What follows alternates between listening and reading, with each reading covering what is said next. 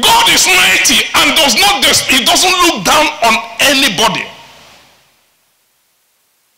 But even if you're high and mighty amongst men, and you begin to slight God, to take the things of him lightly, he will have the same attitude towards you. In fact, there are sometimes he said, on that day, he said, I've been knocking, you're not answering. I've been calling, you're not listening.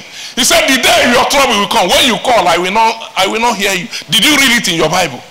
Attitude. Garbage in, garbage out. You must take your meeting with God, your appointment with God is important.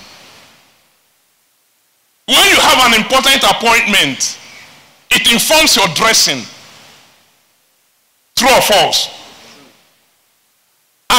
Some of the dresses I've seen in churches, all these shredded jeans, it doesn't matter. It doesn't matter. It's a spiritual thing. You look at their spirit, nothing there inside. Spirit, you know, qualify. Physical, you know, which one you there? Where are you? People will wear all kinds of things that leave nothing to the imagination, even ladies, and be shaking and coming to church. You talk to them, he said, the taste of the spirit is the heart. I look at your heart, there's no, if your heart is right, your heart will drive your body.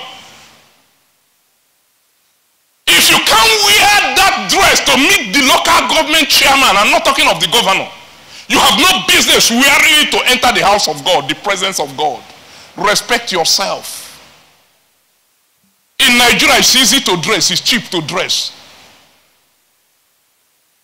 You can afford to dress. It doesn't have to be a costly attire. You can dress well. Honor God. Honor is the key. Honor is the key. Those that honor me, I will honor. Those that despise me will be lightly esteemed. Honor is the key. I too can wear box and come here and say it doesn't mean. It's of the spirit. It's in the spirit. It's not it doesn't matter. It's in the heart. Which heart? That heart that is also in church, devising evil against your neighbor. Some people, let's not deviate. So take it seriously. Don't be like some that make light of the appointment with God, their schedule with God. Hebrews 10:25 says we should not neglect the gathering of ourselves together, the coming together for service, as is the habit of some. God knows all his people.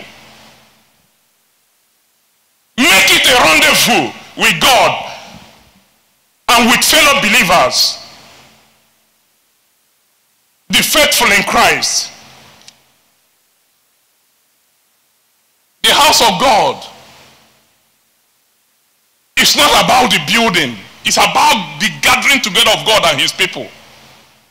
That's what constitutes the house of God. You can meet in the beach, you can meet in a house, you can be in a tent, you can be in a big cathedral. But God and his people meet there. That's the house of God. We are the temple, dwelling place of the Holy Spirit.